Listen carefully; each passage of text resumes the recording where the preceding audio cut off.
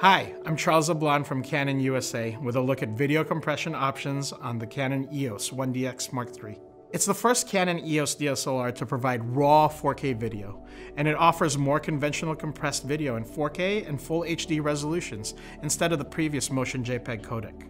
With high-resolution video, file sizes can be daunting.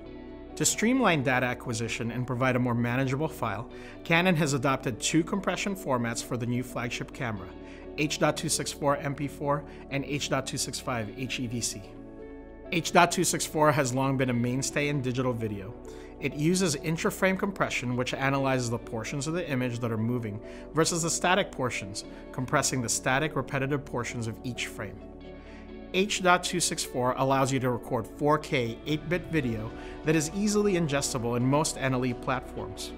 It is a great way to share video, especially if you're comfortable with in-camera settings such as picture style and want video to be ready without significant editing in post. H.264 is automatically applied anytime Canon log is not active.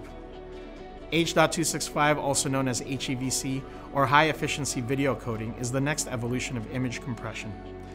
HEVC does a similar job of analyzing the static and moving parts of the image as H.264 does, but with increased efficiency in compression. HEVC is activated on the 1DX Mark III by simply switching on Canon log. With H.265, there are two ways of decoding video during editing. One is through software-based decoding, which relies on your computer CPU to decode the complex compression algorithms. Or hardware-based decoding, with a powerful graphics card, will provide a smoother playback experience. In post, any of our lookup tables or LUTs made for Canon Log 1 can easily conform your images for output.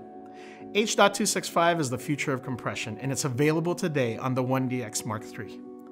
For more information about the EOS 1DX Mark III, visit usa.canon.com. Thank you for watching.